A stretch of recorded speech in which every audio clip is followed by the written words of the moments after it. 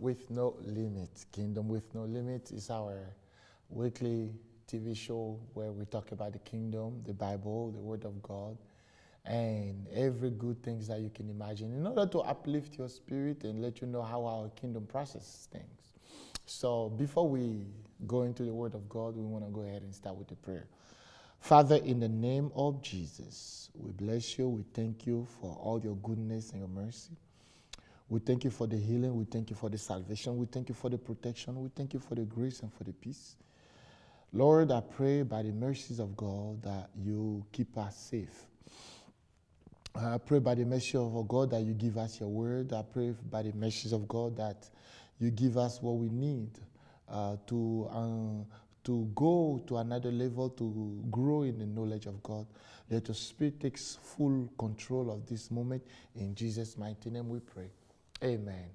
Yes, you are our Kingdom with No Limit. This is our TV show. We try to explain the kingdom to the best of our abilities. And this one time we are into a new series called Love. Love, double swing door, love transfer. We want to talk about love. We want to go into the Bible and dissect and explain what does love mean and what does it work, how does it work. Is the love for your neighbor as same as the love for your enemy? Is the love for your enemy as same as the love of God? And all this together, we're going to break this down so you guys can be blessed. And we understand one thing, that whether you are rich, poor, tall, short, yellow, green, black, white, whatever person you are, there's one thing that unifies, there is one common denominator. That denominator is love. We're all seeking for love. We're all seeking for affirmation. And in our last shows, we're talking about love and how love is transferred. And we said a lot of things about loving like God. We talk about if love heals more than the gift of healing. Love heals more than the gift of healing. Why? There are some people that will recover not only when you give them money, but when you show them a lot of love. And the Bible teaches that for God so loved the world that he gave his only one son. It was the product of love that made God to give. And God gave what was dear to him to the world. So if God gave what is dear to him to the world, give his son to death to redeem the world, I mean the world is as valuable as the life of his son. Oh my God. So that's love. And love is a very powerful ingredient. In our last shows, we talked about whenever there is no love, the person that does experience love is broken. We will come back to it. All right? And I also say that before you ever enter ministry, all kind of ministry, if you're a Christian, before you ever start a ministry, love must be your platform. Love must be your foundation. You must understand the mysteries of love.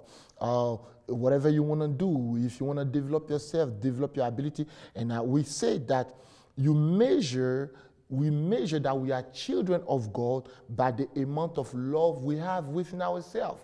You are not measured by your amount of, you are not measured by the fact that you are a child of God is not measured by how big or thick is your Bible. It's not measured by how money you give on church, in the church of basket. It's not measured by how many people you brought to life, to Christ. No, it's measured by how much amount of love you have. Now, I'm using the amount of love because love can be quantified. So the love of God is misunderstanding. I've had a chance to talk to somebody, I believe yesterday. He interviewed another person that had a near-death experience. And in the process of near-death experience, he was out of his body in the coma for about a week or so. I don't know the exact day. I don't want to say the wrong thing. Come to realize that he went through a portal where he experienced the presence of Jesus. And this is what he understood, that the love of Jesus is not only for Christians. The love of Jesus is also for humanity. And I say, yes, this is true. Jesus loved everybody. Religion segregated love as being just part for a blessing for only Christians. No. God loves everybody. Who among you guys watching me, even if you have a child that is in jail and the other child is doing great, he's a lawyer, he's a doctor, the fact that he's your child, you're still going to love that child even though he's doing bad things. That's the love of God. So love is what we're going to explain today. We're going to talk about love in depth. And I told you that many people that are sick and they suffer from torment, depression, hatred, low self-esteem, the gift of healing and prayer will not change much.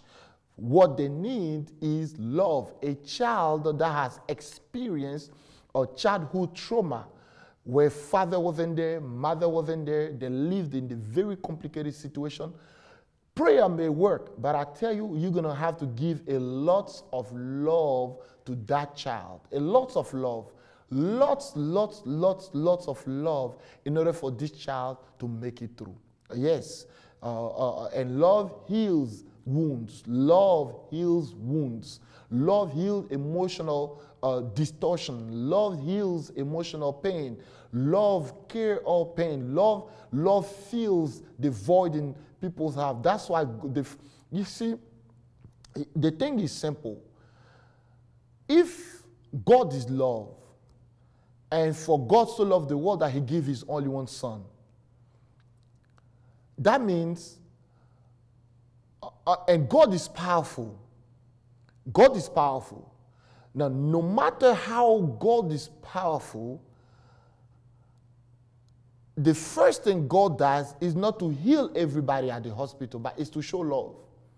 Why is it that God, knowing that the world is sick, there is so much problem in the world, he rather loved the world and sent his son than to heal. He should have just healed the whole world, and we are done with it. He should have just sent an anointing and the power to heal sick people, and we are done with it. But he first of all manifests his love, because God understood that some of the stuff we go through daily is not because we want anything, but it's just because we want love. And love is going to heal us more than the actual healing of our body. Because love does not heal your body. Love heals your spirit and your soul. So there is no worse sickness than the sickness of your soul. There is no worse sickness than the sickness of your spirit. There is no worse sickness than the sickness of your emotion. So instead of healing the flesh that is sick of any sort of cancer, God said, I'm going to go ahead and heal your soul from sin. Heal your soul from pain. Heal your soul from rejection. And once you are healed from all this, my God, once you are healed from all this, then you can therefore experience what is physical healing is about. So God sent love in order for us to receive healing. Now, yes, so the gift of healing is not to be compared with the grace of love, right? And I also said in the book of 1 John chapter 4 verse 8, he who does not love God, he who does not love does not know God, for God is love. If anyone does not love, if anybody living around you does not love, it is God that he doesn't know. He doesn't know who is God, because God is love. So if I don't know what is love, that means I don't know God. So no matter how much I shout God's name, if I don't love, I don't know God. It's not love that I don't know. I don't know God, because God is love and love is God. Right? It says, when love is communicated and it is felt and it is received, that makes of love the most powerful tool we need. So we said before that love is a language. Love is a language. Love is powerful. Love is powerful. Love is energy. Love is as a communication, a way to be communicated. So if love is communicated, that means love is a language. And if love is a language, we have to learn how to speak the language of love. And I said that love no matter how powerful is love, love cannot be efficient unless it is received. All right? So God so loved the world that he gave his only one son. God gave his son to die at the cross so that whenever we receive the son, we receive the love of God.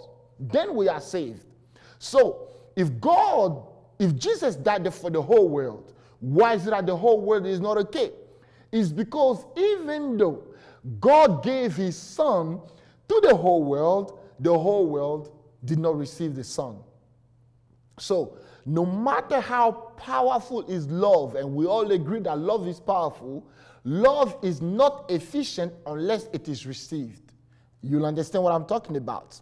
So a soul that doesn't understand the language of love, it is a soul that is detached from God. Anyone that doesn't understand the language of love is a person that is detached from God.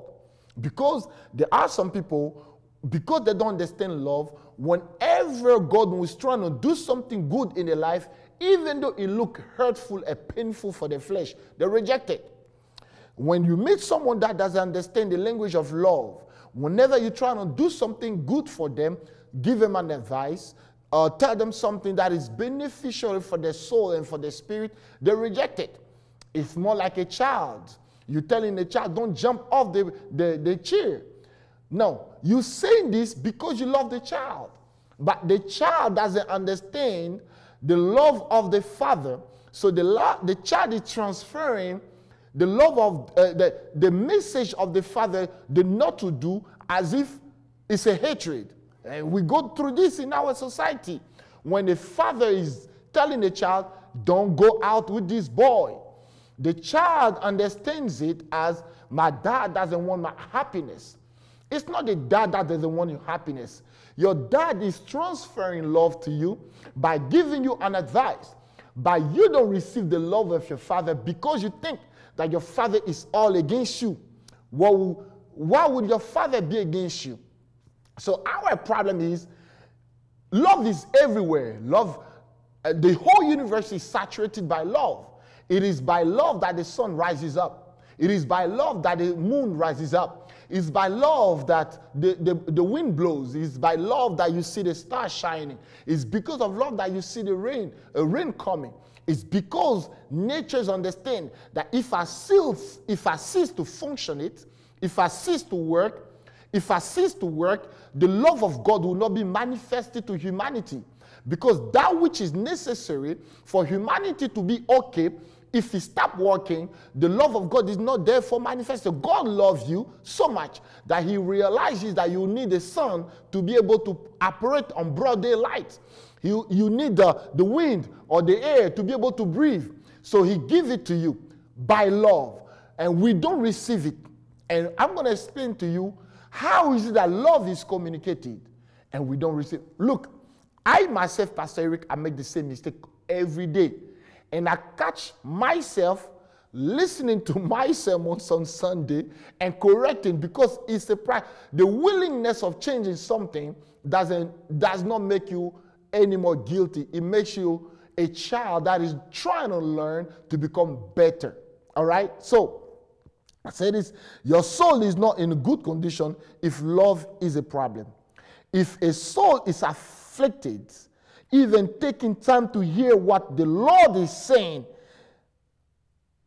when your soul is afflicted, even taking time to hear what God is saying, it's a pain for you. All right?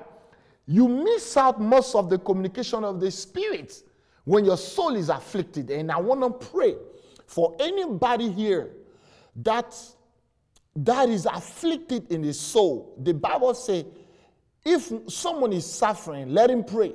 Affliction, affliction can destroy somebody. And I pray in the name of Jesus that the affliction you are going through, may you receive healing and the love of Christ. Now, how is it that love is not received? Again, God is love. God shines love. God breathes love. God speaks love. We were incubated in an atmosphere of love.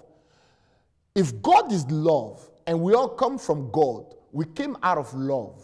That's why when a child is born, when a baby is born, all the way up till he grows, he needs the love of a father. He needs the love of a mother to operate normally. If not, this child grow up to have some deficient, what might be the word? He can dysfunction. He is not okay. When that child grow to become, to not experience the love of a father, he's a damaged good. Let me put it this way for lack of a better word and not disrespect at all. He's a damaged good. So we are incubated in an atmosphere of love. We were created in love. We were birthed in, before we come on earth, before the whole universe that used to be in God came out, everything was protected in a cocoon of love. So when we came out in the process of love. No wonder why when a child comes out of the mother's womb, this child is dropped into the mother's chest so that the child will have first contacts with the mother. It is reported that when a child is being developed in the belly of a mother, the baby can distinguish the different voices, the voice of the father, the voice of the mother, the voice of anyone inhabiting in the household.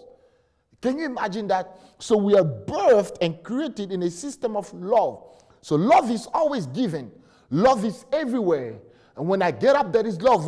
When bird sings, it's love. When a tree turns yellow, it's love. Winter time, springtime, or summertime, fall time, all this is love. The love of God. When I grow, when I eat, when I work, when I'm able to, this is all the manifestation. When I go to trials, can also be the love of God. Now, love is always imminent, present, palpable, tangible. But why is that we are not all okay? The reason why we are not all okay is because we do not receive love. The Bible says in the book of John chapter 1, I believe from verse 1 to 14 say, light shone and darkness didn't receive him at all. See, the Son of Man was like light, but the light did not receive him.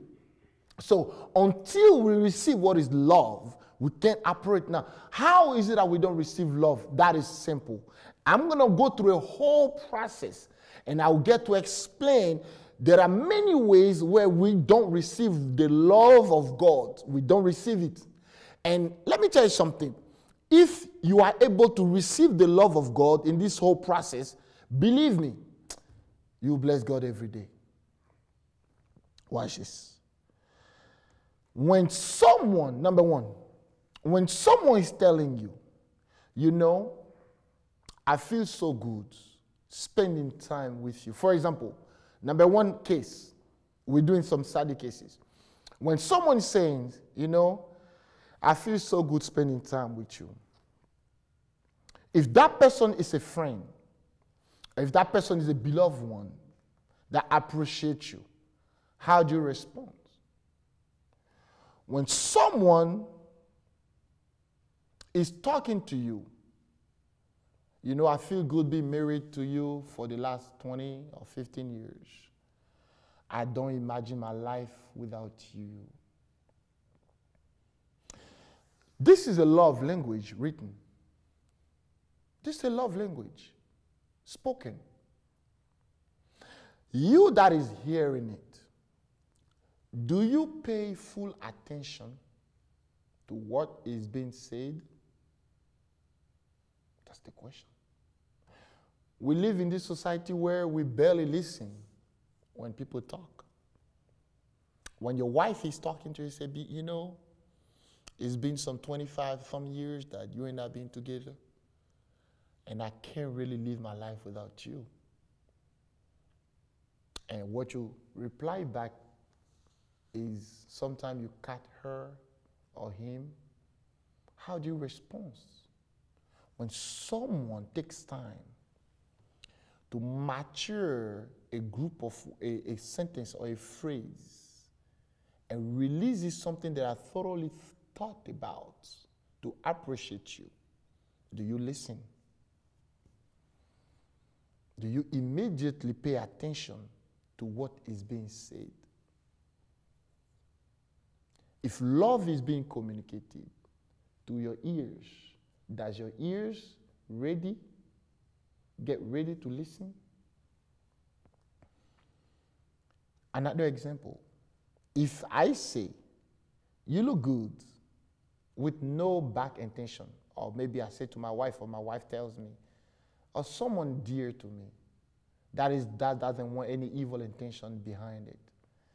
It says, if I'm told or I say to someone, you look good, and I really immediately the person say, you look good, all right, I reply, you look good too.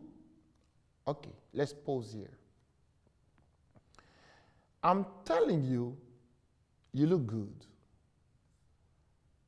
You got to be quiet and let me explain why I'm telling you, you look good. Hear me out. Now, you don't let me finish and you reply, you look good too. You just got me. Now watch this.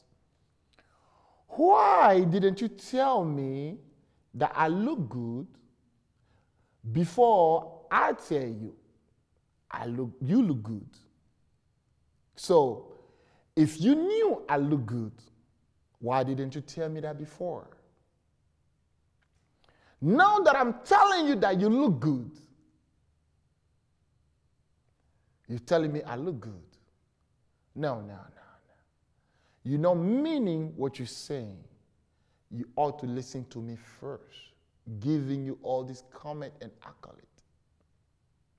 I'm transferring love to you. So we don't receive love because of our inability to listen what one person has to say. Oh my God, I feel. Example number 3. If someone is saying, I'm sorry, and I reply, I'm sorry too, those words cannot be said at the same time.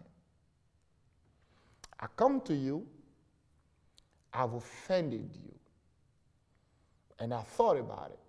The Holy Spirit came to me and spoke to me, convinced me I couldn't sleep all night, came to me and said, I'm coming to apologize. I'm sorry. And then in return, you take your phone and you call people. You say, he just came and apologized to me. Oh my God. Or you go on social media and you put it there. It is the God that I serve that messed up your life all night. If you didn't come apologize, you were going to die. What? I am apologizing because I love you and I want peace. I don't come apologize because I want anyone to be right. So the fact that I come apologize is a love transfer. But you didn't receive it. By the law of receivability, whatever that is not received flies from you.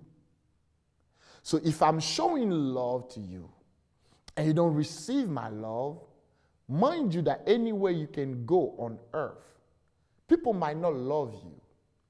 You know why?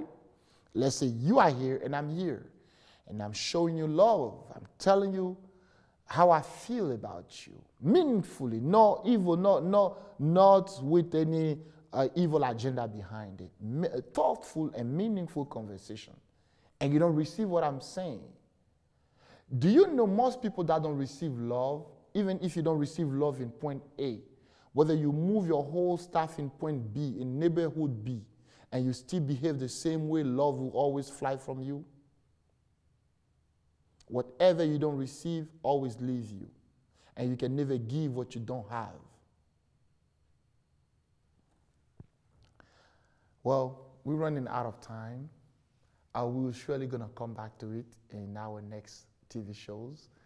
I want to bless you, and I want you to, I'm going to pray that you learn to receive the love of God. The love of God through people, through nature. We will talk about that. The love of God answers and heals every wound. And the devil is attacking you and making you feel that you are not a good candidate to receive the love of God. I tell you, Jesus Christ did not die for animals. He died for humans. Regardless of the religion, he died for all of us. Lord, I pray for your children. Many of us, we grow up without feeling what is love. We don't understand the language of love. So because we don't understand the language of love, we go about hurting other people because it takes hurtful people to hurt other people. I pray in the name of Jesus that the love of God penetrate through this channel, through this screen, and touch them. In Jesus' mighty name. I'll see you next time. Bye-bye.